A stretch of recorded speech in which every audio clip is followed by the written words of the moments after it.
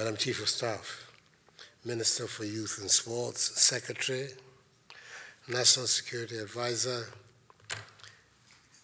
I'm not sure what is your title, founder, leader, brain, originator of the May 9th Foundation, and members of the May 9th Foundation and delegation here. First of all, let me welcome you all very warmly to the seat of the presidency of our country, to Jubilee House, and to say that I'm happy that we found the time today to meet. I remember, I think it was within 2 minutes of your call to Jacob Echebilamte on that fateful day. He called me. At the time I was Attorney General, to inform me about what had happened and the tragedy that has taken place. It was at the beginning of President Kufuor's mandate, May 9th, and he had entered office 5 months earlier in January of 2001. And I thought, my, what a beginning that this huge tragedy should occur and face the country at the time. So it has always been a day that has stood out vividly in my life and in my recollection. Various initiatives that have been taken to try and address the concerns of those who are most deeply affected, ones that have always had my support. The fund that was set up and the subsequent developments that have taken place. Tragedies of this sort can only be commemorated and remembered because people decide that they will not allow people to forget it. So those of you who have taken the trouble to perpetuate the memory of those who were caught up in this tragedy and have now grouped yourself into the May 9th Foundation, you deserve the warm applause and commendation of the entire nation of Ghana. You speak of Hillsborough. Hillsborough lives because people have decided that Hillsborough should live. And I'm happy that we have Ghanaians of your caliber who have made the same decision about May 9th. The people can never come back, but we can remember them and those of their relatives and descendants who are with us will see the best way we can also to assist. And I believe that that's what you're doing. I'm intrigued by the idea that today that the May 9th Foundation is beyond football. You put it beyond football, that you have embraced a wider social space involving dislocations, floods, dislocations of people in their lives. This is a huge undertaking, and you need a lot of courage and capacity to be able to carry it out well. You will have the modest support that this administration will be able to give you. I can promise you that.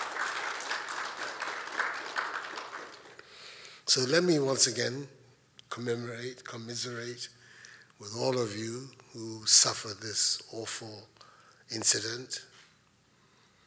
I'm hoping that since then we haven't seen a repetition of it, because the sporting authorities have put in the corrective measures that will prevent tragedy like this occurring again. There was a committee of inquiry that made some important recommendations of what needed to be done to prevent a recurrence of this. And the judge, if my memory serves me right, who chaired the committee, is now in the Supreme Court. Is it Apau? Yeah, Mr. Justice Apau, who's now in the Supreme Court. He's the one who did make recommendations that the sporting authorities have taken on board. So we thank God for that. I want to thank you very much for coming here today to come and see me. The founder, leader, made a reference to my support, that he was questioning my support for football clubs. I started supporting Asante Kotoko before he was born.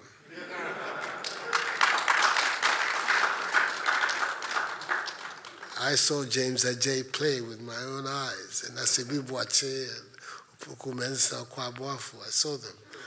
Yes, I saw them play as a young boy. So I'm not quite sure what teams. I mean, he may be referring to Tottenham. Yeah, okay. But I am the firmest and one of the most devoted followers of Asante Kotoko, and I remain unrepentant in my support of the club. That is not to say that I disregard the claims of people who support Hearts of Oak. I'll not do that. That's it.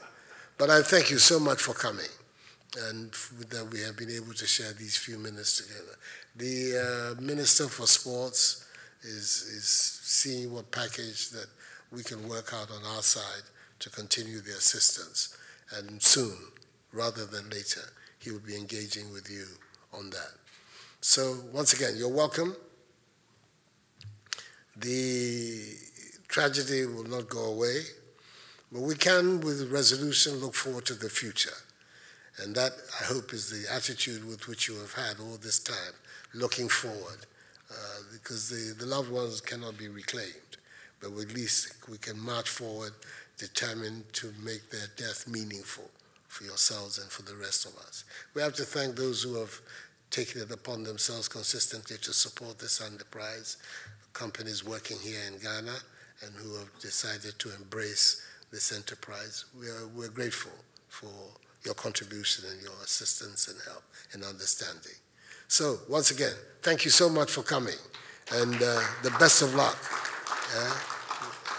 I'm hoping this is not the last time we'll meet whilst I'm in this house. We'll meet again before this.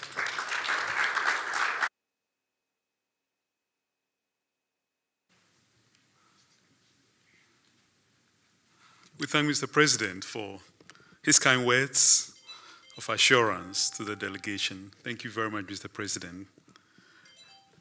Before we have a photo opportunity with Mr. President, the delegation has a presentation to make to you, and may I invite the reps to come forward and do so quickly, please.